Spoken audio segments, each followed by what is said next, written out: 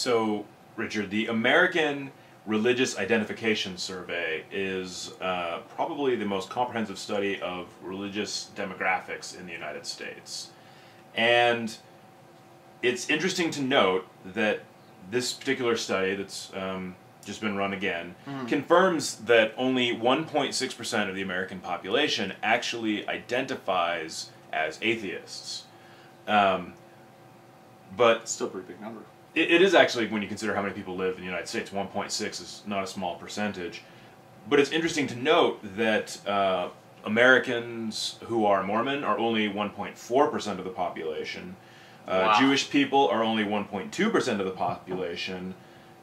Muslims are only 0.6% of the population. So actually, the numbers are not non-significant. But the thing, this sort of harkens back to what we had been talking about a couple weeks ago with the survey that was done in Ireland, Right. with how much their atheist numbers have jumped.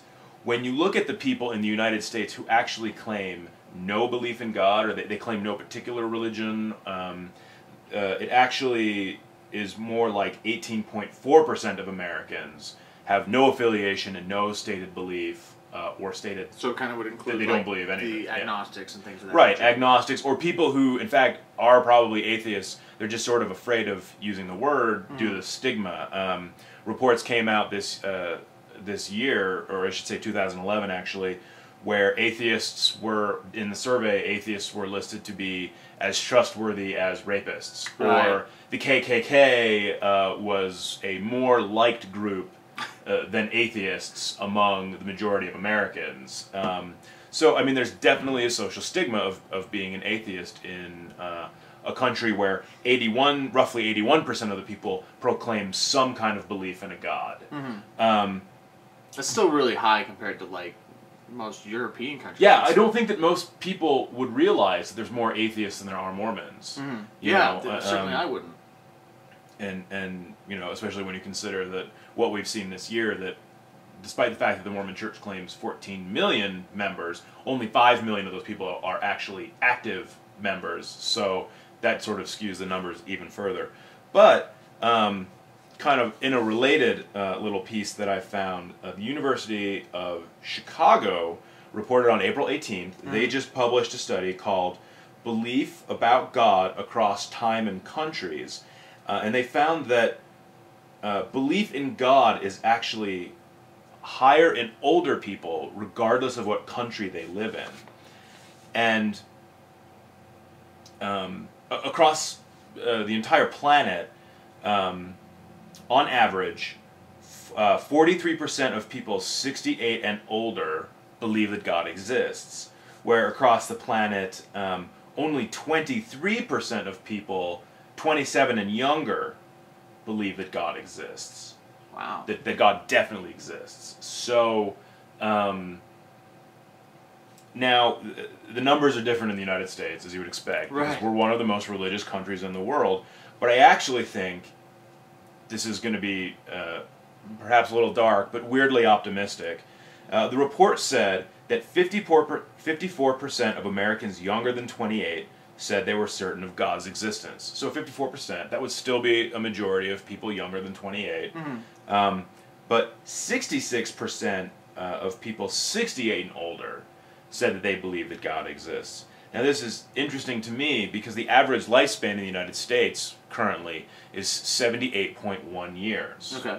So, in, let's say, roughly 10 years, when those people 68 or older are largely dead and gone as a demographic, Right. the United States is going to look like a much different place, religiously speaking.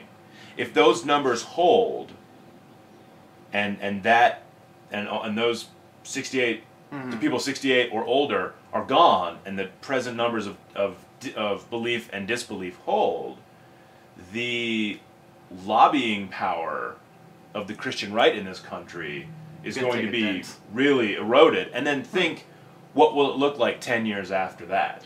Well, you know, there's actually something interesting about that, because I read an article, I don't have it here with us, but I just read an article that was discussing actually how more people basically opt in to the belief of very similar to this, opt into the belief of God as they get older. So like it was a study about. The study actually mentioned that as well. Yeah, as people get to closer to dying, they actually do start to maybe think maybe their like atheist or agnostic ways aren't good, and they a little bit of fear of death comes into play, and then you have people going to the religion in that sense. So I would be curious to see more like in 60 years what that trend of how many people closer to their like as they see death coming on the horizon.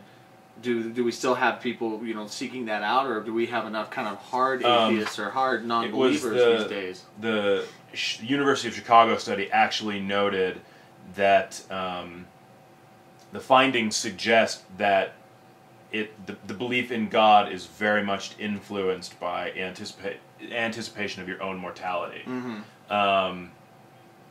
Which is not really a great reason to say that something is true, well, no. but I mean, it makes sense. I mean, humans don't want to die. So, I mean, as we have to face that reality, we try to find a loophole. Yeah. So, and I'm not mocking people who are approaching death and are fearful of it. It's easy for us as younger men to laugh or mock the idea of whatever death and just be cavalier about it. Right. But I do think it's interesting. The tide seems to be turning. Education and people having discussion and information being more widely available is actually starting to turn the corner, I think, and I think that we're gonna see something positive come from basically the erosion of the religious right in this country, and people are going to have to actually start dealing with each other on non-religious terms, because they're not going to be the majority anymore. I mean, it's exciting to me in a way to think of what is the demographic of the country going to be like when I'm 40 in another 9 years. Right. So it's really interesting to me. So more as it develops. Yeah, starting to see a lot of it. Outcasts out.